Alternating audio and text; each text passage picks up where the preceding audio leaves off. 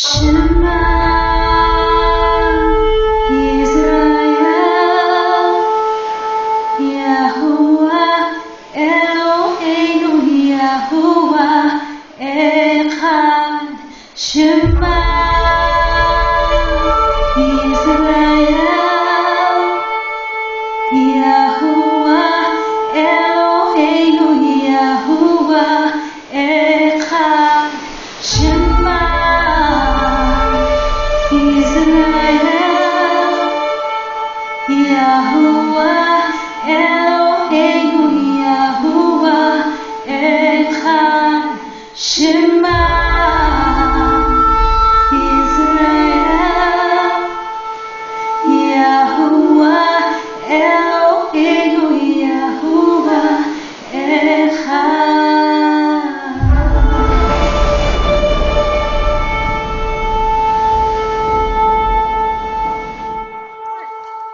And so, Avaya, we entrust that the Ruach will lead and guide us unto all truth.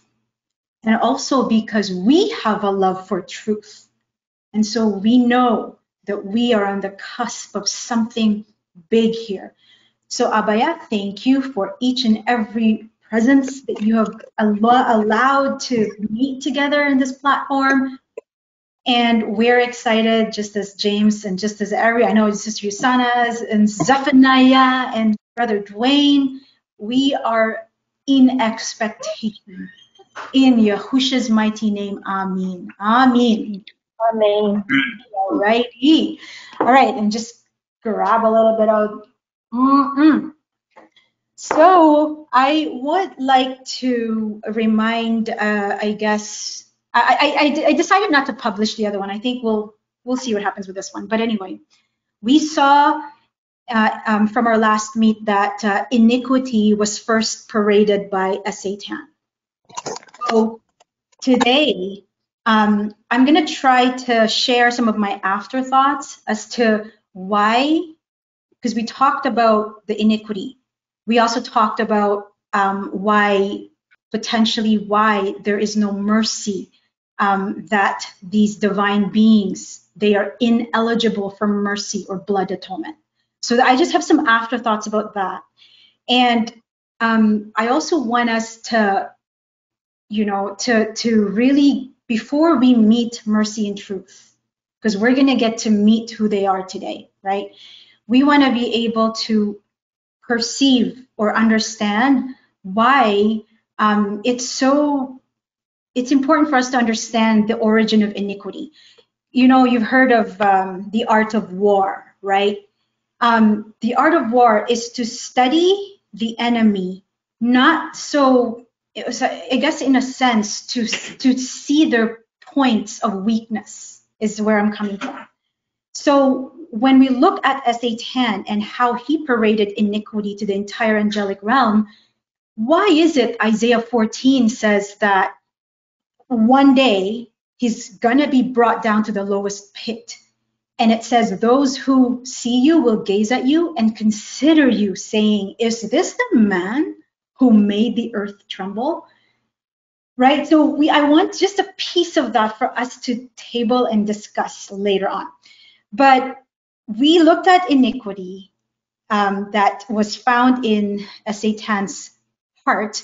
And we also took interest into Proverbs 16 because it says, by mercy and truth, iniquity is purged.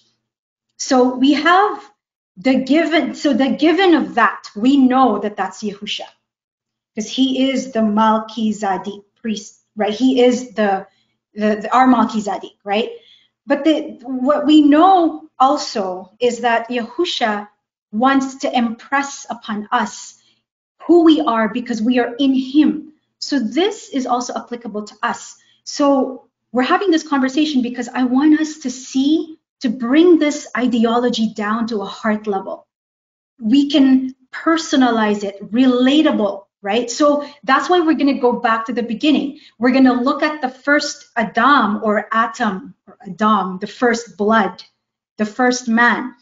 And honestly, by looking at their story, and it's going to tell you where I'm going, and then all of this is going to tie up to the nashama and the new song. I can promise you that. But the reason why I like to for us to dissect the Genesis 2 and 3 story is because out of that story, we're going to see spirit, soul, body. For us to be able to discern the difference between spirit and soul is critical. If we want to operate in the supernatural, that's critical. We also want to understand what iniquity, transgression, and sin is. And then we're going to take it from a gut, heart, brain perspective, and then we're going to go and examine the 3 parts of our brain, right? Because this is a mind war. This is, the more I see it, the more I am convinced that for us to operate in the supernatural, we need to be literally transformed by the renewing of our mind. And that transformation leads to our transfiguration. Okay, so also, I just want to report to you confirmation after confirmation that we are on the right track.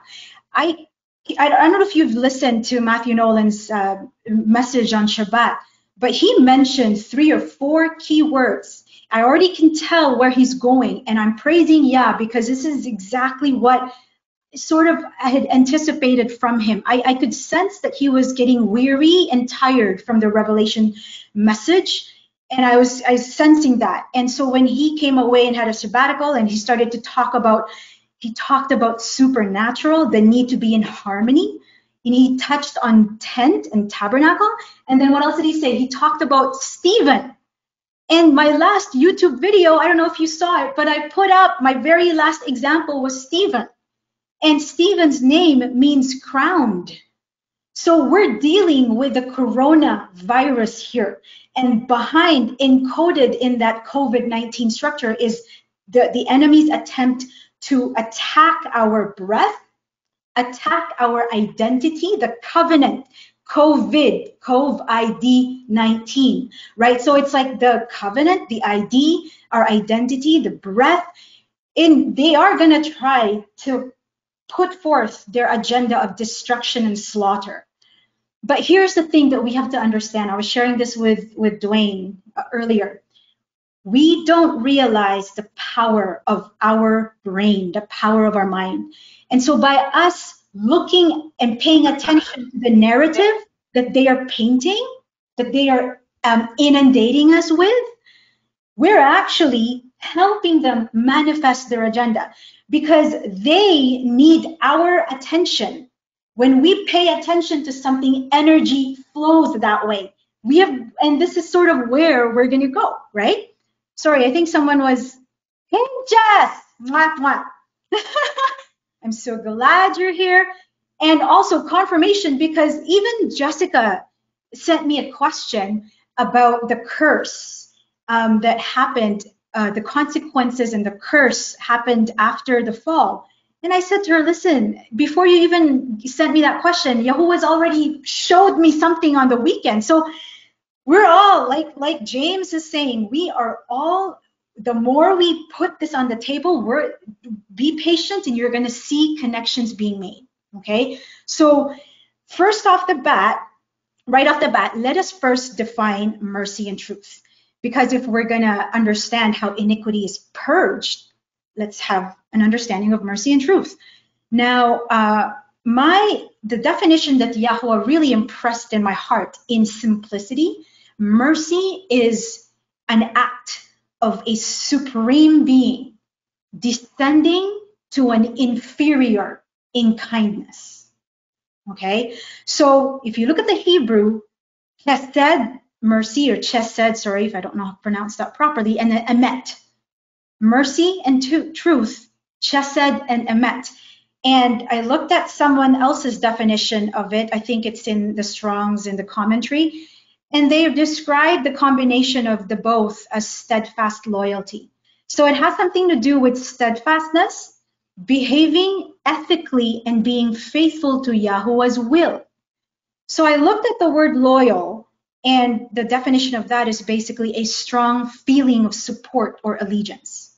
right? So we understand loyalty from a concept of relationships, and rarely, so usually it's in equal within family or within relationships and employment or society and stuff like that, but rarely do we see loyalty from an extreme power and wealth position to be loyal to someone of the opposite. So what am I saying here? Proverbs 20:28 says, mercy and truth preserve the king, and his throne is upholden or strengthened by mercy. So we're seeing an attribute of the Most High here, the incomprehensible Yah in all his greatness and vastness in his heavenly kingdom. And to think that his throne is upholden by mercy. So what we're trying to understand here, why is Satan's, what he did was so unauthorized. It was so bad that he's not eligible for mercy.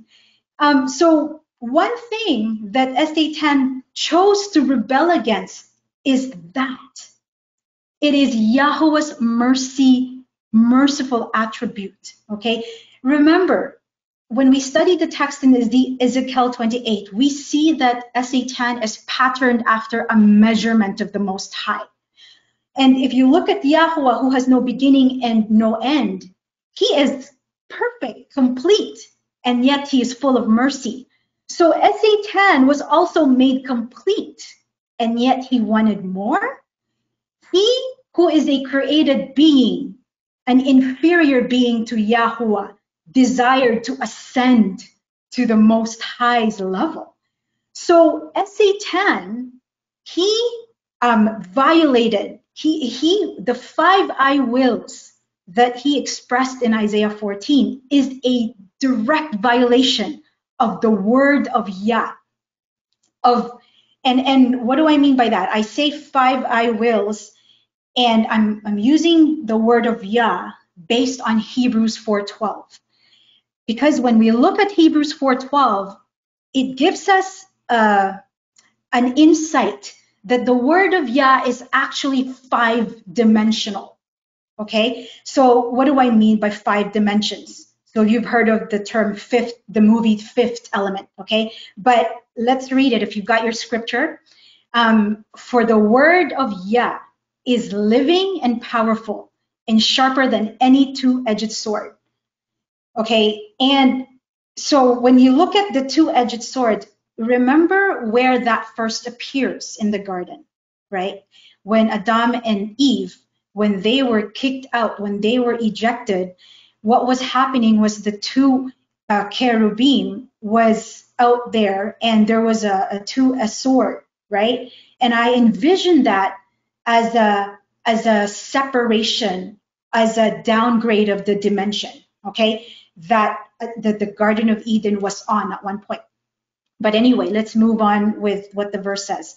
It says, piercing even to the division of soul, that's 1, spirit, 2, joints, 3, 4, marrow, and is a discerner of the thoughts and intents of the heart. So that's 5 dimensions. That is so the word of Yah in 5D in comparison to our ability to perceive this world. So Paul talks about that we have at least 4 dimensions that we can sort of comprehend. Paul says in Ephesians 3:18, may we be able to comprehend with all the saints what is the width, remember that, length, depth, and height. So we know based on quantum physics and all that science stuff is that we are able to perceive in a 3-dimension, right? But the 4th dimension is we're able to comprehend that, but indirectly, okay? So what I'm saying is in Hebrews 4:12, we are able to comprehend soul, right? Our own thoughts, emotions, desires, intellect. We have joints and marrow, right? That's our physical body in connection to the energy points, right? And then we also have a heart, right? So that's 4. But Satan had access to 5 dimension when it comes to obeying when it comes to the word of Yah. So for us, we are limited in our scope. We don't really understand spirit unless we receive it, we walk in it by faith, okay, which we'll touch on, okay? But by comparison, again, SA10 was created complete. So it's like he started his journey and he's already arrived. And for us, it's different, right? So SA10 walked in the fullness of the presence of the Most High. And he had that he had comprehension of that 5 dimensions, right? Because he operates in the spirit realm.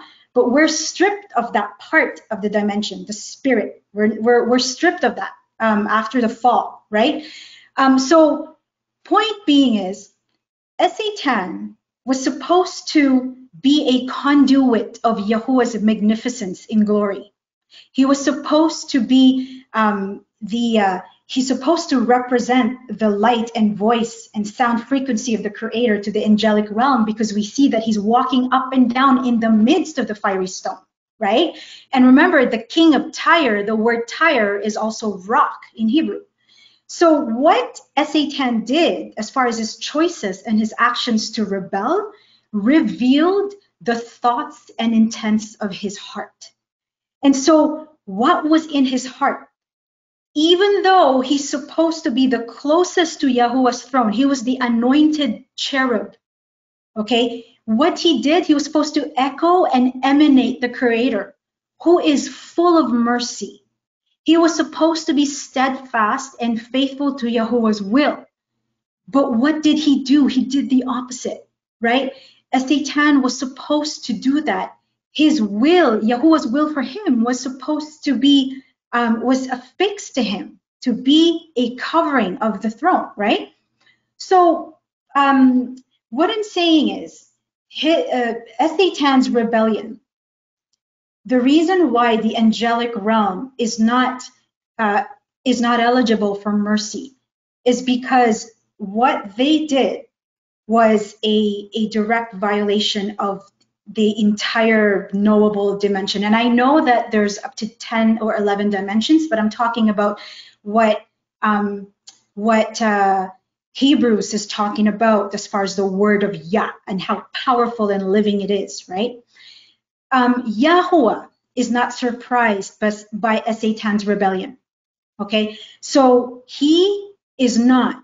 And this is why I believe that when you look at the precious stones on the breastplate that he had, the text talks about 10, but really I see it as 9 on golden breastplate, okay? So just backtrack a little bit. I want to show you now, I want to show you, give me a second, screen. All right, here we go. So just as a quick recap, we're talking about, let me see here.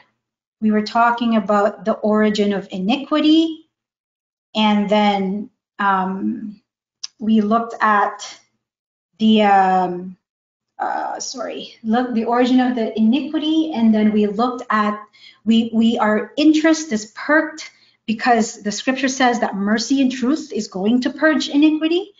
So we're gonna get introduced to mercy and truth in a bit, but I think it's important just to make sure we're all on the same page as to what was in SA10's heart, right? So I just put this together just as a quick recap again, and I sort of already touched based on it earlier, but just in case I missed anything. So, and do this on your own study as well, eh? So if you look at here, I've compared the first Malchizadek, Adam, and the anointed cherub, right, or cherub. So if you look at the similarities between the two of them, it's striking, actually. So if you look at the word, the anointed cherub in Ezekiel 28, and if you look at the root word of the anointed, it actually is Mashak. It's very close to Mashiach, and I'm pretty sure it probably is exactly the same. So Satan was a Mashiach. Think about that for a second. He was the Mashiach cherub, okay? And then we know that Adam is also anointed, okay? In the text of Ezekiel 28, we're going to see that Satan is called the guardian of Eden. And we also see that Adam was also commanded to beautify or keep, work, and guard the garden. Okay, so the differences between the two: Satan is given 9 precious stones on gold. And I know this is, I don't know if I can't see if Raquel is on the line, but I know this is one thing that she was wanting to look into. But if you look at Genesis 2, you're going to see that Adam was given 2 precious stones on gold, or 3 stones. Okay, so Adam is made complete as well, but with access. His completion or his perfection is conditional, in a sense, on access. Satan was made complete in his purpose. So what about state of beings, the difference between them? Satan was made immortal. And the first Malchizadek is made, the state of being of Adam is undetermined. And the Satan's purpose is affixed, and Adam's purpose is purpose-driven. Okay, so Adam is the way, when we study the account in Genesis 2 and 3, you're going to see that Yahweh, the way he is preparing Adam in the purpose that, you know, that he is looking to drive out of him is from a parenting approach. So that's the father-son relationship approach. You're going to see it. And Satan, on the other hand, he was created privileged, right? And so 5 I wills of Satan preconditioned iniquity. And then there's also the 5 preconditions that Adam is finding himself in to be ready for ambassadorship. And what do I mean by 5 preconditions? So I believe that Adam is limited to the 5 senses, right? Because all of us right now, we are limited to the 5 senses that we're able to perceive our reality, right? And at the same time, Yahweh is looking to activate more senses within us. And that's why I put down that we do have 5 senses, but do you know that we have 7 additional senses that we need to activate to operate in the supernatural? And so in total, we have 12 senses that we need to understand, we need to learn, and we need to break down piece by piece how that's going to look. And this is why when we look at the story of the garden, it is key for us to understand what's happening there, right? And in contrast with the anointed cherub, what he did, the 5 I wills that he did, was the spiritual significance of that is equivalent to Proverbs 6, where Yahuwah describes the 6 deadly sins. 7th is the abomination to him. So again, and the anointed cherub, he's a destroyer, is a blasphemer. The first Melchizedek, Adam, is mercy and truth. Okay, so and while we're at that, I wanted to look at quickly here for us to take a look at Satan's covering. Okay, so these are the stones that's described in Ezekiel 28. So you can compare the precious stones in 2 ways. One is you can study the stones that were given to the 12 tribes of Israel, right? And the other side of it is you can look ahead in Revelation 22 or 21 and look and see what the New Jerusalem is made of, like the foundation of it is made up of 12 stones as well, right? But just a quick glance at what is it? Remember we said Lucifer has 9, but we know that there's 12 stones that was assigned to the children of Israelites, to each of their names, right? And I believe a part of the reason why Lucifer or Satan was only given 9 is because there is still an attribute of Yahuwah that he still needs to discover. Like he is perfect in his purpose, but there is still an attribute of Yahweh that obviously he didn't get. And one of that is mercy, right? The obvious one is mercy. I'm sure there's more. But if you look at the missing stones that he doesn't have, whether it was taken from him, whether it was never given to him, I really don't know. I know some people believe that he started off with 12, and maybe that's true. But let's just focus on the missing ones, right? So I just pulled this up on the internet, and the overcoming power, the yield to royal seed, and a servant, the servanthood, right? So, and if you want a copy of this, I can email this to you for you to study it further. But that's the point of this. And I know James has stuff to add to this, but the point is, we're going to get down to that when we get there. The point of today is to really get introduced to mercy and truth, right? And I just also wanted to point out, and this is really specifically for James, and I know some of you were already gone when we were having this conversation, but we talked briefly about the Hadron Collider. Like, is that what you call it? Someone help me, please. The CERN. Yes, yeah, it's called CERN. Right. Okay. There is something I'm gonna put. Are we able to copy links on the chat? Absolutely. I just yeah, Okay. go ahead. I for some reason I can't access it after, even though I record it, but I will make sure to capture it before the end of our meeting. Okay, yeah. So then, cool. Because I'm actually gonna show you guys something, or like put it up on the chat. So to get a really good amount of information on CERN, I will leave you guys with a documentary. There's a group, I'm sure some of you guys know them. It's known as the Watchmen Reports, and they make some really good documentaries. Their sixth documentary is actually all about CERN, dimensional actions, how the brain is a multi-dimensional communicator between Yahuwah and everything that is around you, basically. How it's a spiritual antenna, but also how it also acts as a doorway for spirits. And CERN is like it is the mechanical representation of the quantum part of our brain, basically, right? But it takes what is intangible and makes it tangible, because if it's thoughts and so on, that's an intangible thing.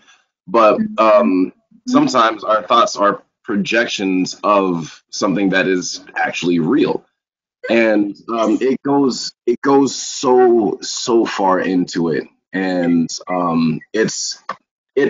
I will let you know right now, if you have apocalypse anxiety, just be aware that it is a lot. It is a lot. And there's also something that's known as the Illuminati card game. It's literally a card game with their entire agenda on it. There's some cards on there that if you did not understand scripture or did not believe in scripture, you would look at some of these cards and be like, all right, now they're going a bit too far. This is foolishness and so on. The cards have the Pentagon bombing on it. It has 9/11 on it. It has the Boston bombing on it. The fall of the nations. How the Federal Reserve is fake. Bill Clinton, Hillary Clinton. Like all of this is on cards, and they all have descriptions. Flat Earth. The space moon hoax. All of it. Right? But when you get further down to some of the scarier cards, it starts to say like plague of demons, or like internet data breach, or like demons coming through computers and phones and things like that. And I'm over here like, Okay, so if you're telling me that all this stuff that has already happened in this card game, and there's also these things called goal cards, right? So if you collect the goal cards, you win. There's multiple goals. There's massive, it's world of population, massive genocide, Mm-hmm. total control over all major businesses and monopolies, uh, Mm-hmm. and there's a few other ones. But the whole thing about the Plague of Demons, there's actually quite a few cards on that, Mm-hmm. and it's it's quite unsettling. But it's still it's truly important information, and it gives you an idea of how serious these people are. Like Right. they are Right. serious. And I'm actually going to tie that back into the whole mercy and truth thing too. Yes. Um, James, real quick, but is it yep. like, is it like The Purge, but instead of a movie, it's a card game? Oh, hold on. Sorry, hold on. Raquel, can you say that again? It's a little. I said, is it like The Purge, but a card game? Mm. It's oh, You know what I'm talking about? You know that movie, The Purge? yeah. Oh, right. So it's the purge is one of the cards. Mm. Got it. So because it literally has their entire agenda. Like so, um, from what they wanted to start, what they were able to start, what is in effect, and what will eventually be in effect. Like they even have a Messiah card, so we already know who that is. Wow. Yeah. So the gold cards is what's most important because we're getting to those stages. Like mass genocide will be soon, unfortunately. The businesses are starting to merge into one. Amazon is taking over, and I want have you guys notice that the Amazon symbol is actually a phallic symbol. You know, like I'm pretty sure that they're trying to that they're rocking Nimrod on that logo. But anyway, they Symbol, what is that? phallic symbol basically means representative of the male reproductive organ.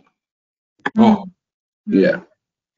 So, So so James, you are speaking the language that's in my spirit. I love it.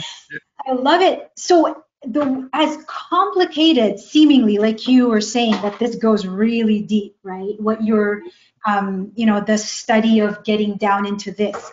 What I'm hoping to do in our iterations is take all of that stuff and simplify it in the story of in the garden story, because um, the process is no different.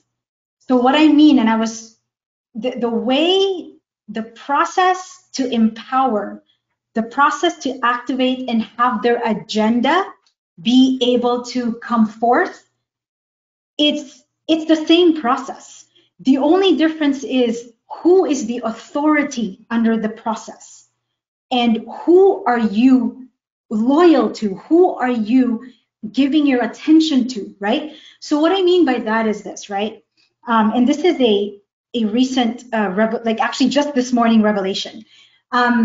We quote Ephesians where it says, the prince of the power of the air, right? And we right away, and this is me, I don't know about you, but for me, I thought that the power was attached to the prince.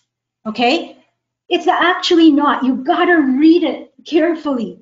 It says the prince of the power of the air. So the power is in the air, not the prince. Okay? So let's take it back to the beginning. Yahuwah breathed the breath of life into the nostrils of Adam. So the creator of air is Yahuwah, right? And because he breathed that into Adam, what he's saying is, I want you to have rulership over the earth, right? And so when you read Ephesians, the prince is the ruler of the power of the air. So in other words, we have been hijacked of our authority, of our power. And this is why what we're touching on this, I know that this is something that the enemy doesn't want us to know. So long as we are asleep to who we are, so long as all the enemy needs to do is hide, is direct our attention and put our attention to him, to the enemy instead. And little do we know that in order for them to manifest what their agenda is, they actually need us. They actually need our breath, for us to surrender the authority we have on earth, right? So what I'm trying to say is I'd love for us to see that because I said it earlier, I think some of you missed it. When we study the Garden of Eden, Adam, Eve, the serpent, you have to see it from a perspective of spirit, soul, body, and then we're going to take it even deeper and bring it down to our brain, because our brain is also a triune. There's triune parts of our brain, and you'll see that Adam is Eve and serpent is also in the brain. You're gonna see that. So that's sort of where we're gonna go. But now I want to just go through the mercy and truth, right? But just quick thing, because I know this is Raquel wanted to see this in the garden story. You're gonna see in Genesis, was it 2:15, that there's 3 stones there, right? And so what I'm saying is Adam was made with just these stones access to him, given to him. And then we know that in Revelation, we know that the bride, which is the New Jerusalem, has the full 12. But I just wanted to highlight that, he starts off with gold, and you look at the color, black and It's 12. You're It's 12, the verse. And I want you to notice the heart, because that we're gonna get there. We're gonna dissect the verse, and you're gonna see that the heart and the tent, or the tent of Adan, is actually a picture of brain and heart coherence. So when Adam was put in the garden, Yahweh's perfect will for him was to have his brain, his mind, and his heart be in one. So that's why you see the river flowing from Eden, from Adan, right, to the garden, and watering, splitting into 4 channels. So if you look at the heart, you see Shin, and you look at the heart has 4 chambers. And this is the rocks, or the precious stones, that is in Revelation 21, okay? And just as a quick, as a quick sort of nugget, the ones that S810 don't have here are chrysolite, chrysoprasus, chalcedony, and there's a couple more. But these 3 is so interesting, because those 3 stones, if you study the root word, you will find that it actually is in the name of Mashiach, like in Christ, in the word Christos, or Christ. Okay, so let me just go back to my notes. I just want to make sure. So there's no mercy for rebellious angelic beings, because their worship leader failed to bring about mercy, in other words, right? But what about those that did not rebel, who hasn't rebelled, or has not rebelled, right? So there's the angelic, 1/3 of them, that followed pursuit with Satan.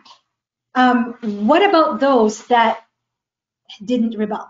So we know that Satan paraded iniquity, right, to the entire angelic being. But now this is where the Melchizedek priesthood comes to play, because I see this position of authority, this set apart priesthood, as Yahweh's way of parading the power of mercy and truth, not only to the families on earth, but also to the angelic realm, right? So, and that's why if you look at this number 8, okay, and where it converges. So if you look at the top part, I see that as the heavens, and then the bottom is the earth, right? The Malchizadek priesthood is in between. It's where it converges, right? Where it meets, because there is an audience from above and from on earth that Yahweh is teaching a lesson of, right? And we know Paul talks about that we are being made a spectacle to the world, both to angels and to man. That is 1 Corinthians 4:9, right? So we know that there are lessons to be learned, not just from where we're at, but also from above. So the angels are also looking at us intently to see the unfolding of attributes of Yahweh that they haven't really fully comprehended yet, right? So when you look at, things like 1 Corinthians 11:10, for this reason, the woman ought to have a symbol of authority on her head because of the angels, right?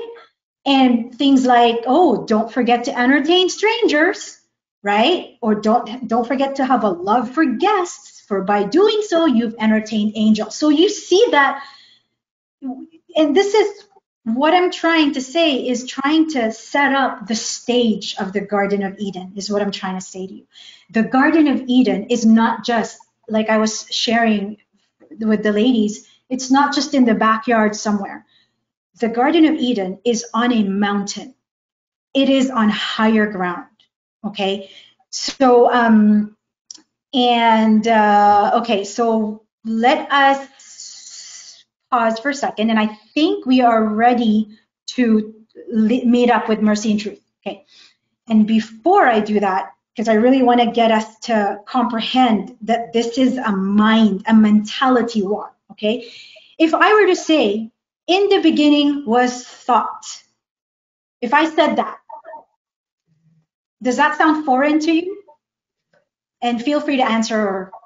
If I say, in the beginning was thought. I feel like that's close to what is said, but in the beginning there was the word. So it wasn't just a thought, it was a more established, concrete, like command almost. Right. So that's exactly what I was expecting. So when we go back to John 1, right? In the beginning was the Word, and the Word was with Yah, and the Word was Yah, right? So right now I am speaking, you can hear me express words to you by sound, right? And also we can express words written. But what's interesting is, without our bodies, without our flesh, how are we going to comprehend words without sound, being able to hear and being able to see, right? So what I'm trying to say is, the word, if you break it down into the Greek, right? If you look behind, and this is just Greek, this isn't even Hebrew yet. So this is, Hebraic yet. This is just the first couple layers. The word means logos. It's a word uttered by a living voice, but it also is an embodiment of a conception or idea. And if you look further down, logos come from the word Lego. So if you look at Lego pieces, right? And if you look at how, for you to be able to build, a structure, it would have to start off with little structures, little pieces of Legos, right? Point is, in the beginning was Word. And then we eventually, in a couple of verses later, it says, this Word became flesh, right? So Word, and we know the word is Yahusha, right? But really, the word is from a collection of, or a conceived, it's from the thoughts of Yahweh, right? So Yahusha is Yahuwah's thoughts, if you think about it. His thoughts come to dwell and tabernacled among us, right? So why am I highlighting that? Why am I highlighting that? Because in him, John 1:4 says, in him was life. So in the word is life. So and the life was the light of man, right? So if you look at yourself as, you know, as Jessica, as James, as your entire being right now, we know that you started off as a zygote. We all started off as one single cell, right? And then we ended up dividing, multiplicating, like we increased. So we are made up of trillions of cells, right? And so now when you look at 1 John 4, by this, you know the spirit of Yah. So James mentioned something about being able to tangibly understand spiritual things. And we talked about how the word of Yah has 5 dimensions, right? We can comprehend soul, right? Because that's tangible. We can feel, we know what we understand, and, you know, when we study and what we desire, joints, marrows, even our heart, in thoughts and intents, right? But how do you comprehend spirit? Spirit is actually just energy. It's thoughts. So for us to understand that thoughts is something that we can tangibly comprehend by thinking. So spirit, so if you look at a spirit of, you know, a spirit of fear, a spirit of fear is really a collection of related thoughts or energy that was nurtured, that was entertained, that started off as a seed somewhere, and then as it is being nurtured, it becomes an entity, a spirit of fear, right? So I guess what I'm saying is, for us to comprehend spirit, we want to learn how to walk in the spirit. Then we got to grab our mentality. We got to be good stewards of our thoughts, right? So every spirit that confesses that Yahushua HaMashiach has come in the flesh is of Yah. And every spirit that doesn't confess that Yahushua HaMashiach has come in the flesh is not of Yah. And this is the spirit of the Antichrist, right? And look at this. You are of Yah. You are of Yahuwah, little children, and have overcome them. Because he, and that's 1 John 4:4, because he who is in you is greater than he who is in the world. So the word of Yah, Yahuwah's thoughts, came in the flesh and dwelt among us. So Yahusha, who is in us, is greater than he who is in the world. So, you know, do you see why the very first target of the enemy is for us to have very poor stewardship of our thought life? Okay, and this is why there is a call for Paul to say that may your entire being be sanctified.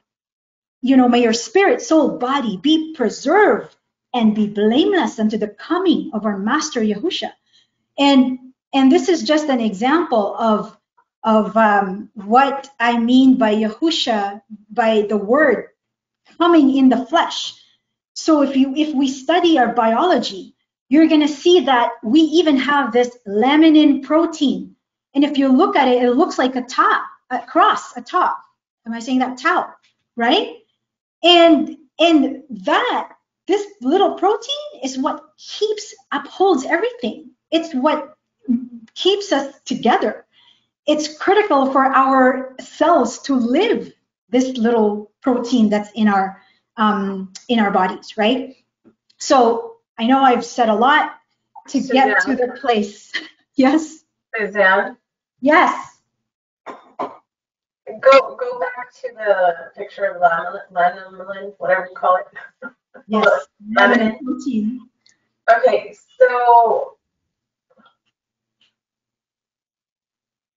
always heard it taught that it's the cross and that's what holds us together and whatever. But I'm looking at it, and I'm looking at it in... Like a little man, right? No, I'm looking at it through the perspective of Genesis 2. It's the four rivers meeting in the heart. Nice. What verse is it? What did Four she say? rivers. She's The talking four about rivers The four rivers. Ah, that's right. You And see then how also many the four rivers, or all the four rivers come together in the garden. Back to the place that is awesome. That's cool. where you fellowship with Yahuwah. That's the place where you're in the midst of the garden and you're able to be one with him. Yes, it all converges. Yes. That's what I'm saying. Yes, yes. And there, trust me, there are layers and layers. What is so important?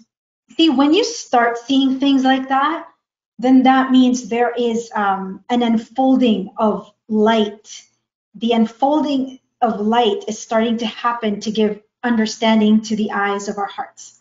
So what you're starting to see, what Yahuwah is starting to awakening within our hearts. And this is sort of my desire, is for us to see that we are so much more than what the Satan and his minions have worked for thousands and thousands of years to hide from us. We got to see it like that.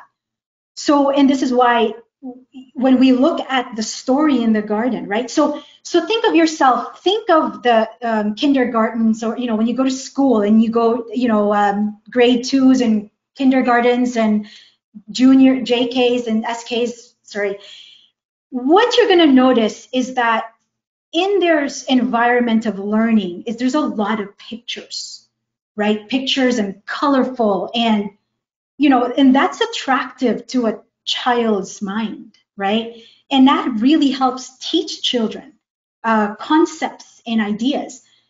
So when we look at the garden story, right, we have to enter into it like a child's mind, like unless you become like a child, you will not enter into the kingdom, right? Yahusha says that, right? And so the problem with the garden story is that it is too familiar, right? Because we all know that in Sunday school, it's been reduced to, coloring books and all these things, right? And it's sort of, that's it. So the problem with the garden story is that it is too familiar, seemingly. We think we've seen it all. And it's too few of a verses. Because it's only really, 25 verses when it comes to Adam and Eve prior to the fall, right? And then it's too foreign for us. It just seems, I don't know, to me, that's the problem. But we have to understand that what happened in the garden is what shifted in the entire mankind. It severed the earth into a lower dimension. So what I'm saying is it's key to understand what's happening in there. So how do you unpack a few verses? How do you, for us to glean from it, from a few verses, to gain understanding on what the message of it all is?